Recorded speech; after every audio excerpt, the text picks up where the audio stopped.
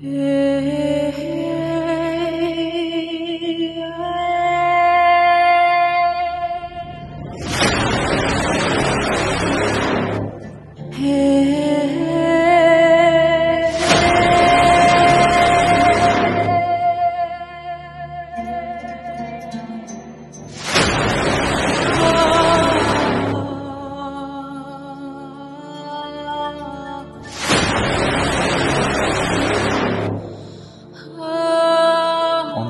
4th of August 1972. Everything completely changed. Mum was really crying and everything. We had a lot of phone calls. Everything was normal, and then just overnight there was panic. Where Idi Amin it was just horrible.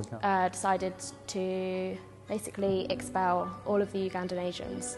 We had 90 days to leave the country. Most of the people didn't take any notice of the 90 days notice. They thought he was just bluffing. Idi Amin was quite unstable and could do anything in terms of people coming into homes, attacking women. Driving to the airport, leaving your car, leaving your pets at home, saying goodbye to your guys who've been helping you work at home and so on. It was frightening. We were dicing with life. Standing at the airport, I was behind my sister. The driver was telling us that on his various journeys they had actually seen people that were arguing with the army, and they were just being shot there and then on the spot. My sister was 16 and not allowing her to go, and shouting at her and telling her that she's got money. I got strip searched.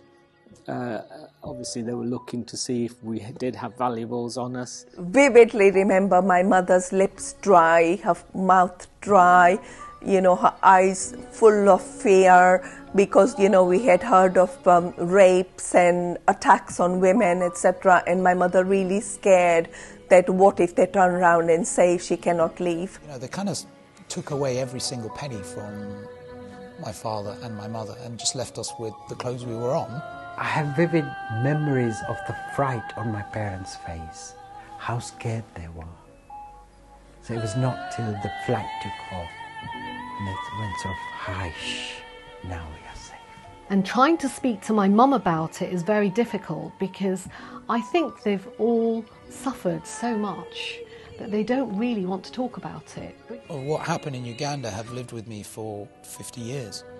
The impact of what's happening in Ukraine will live with this country for decades to come, unless we take some of the approach we took to Ugandan Asians. We settle them in.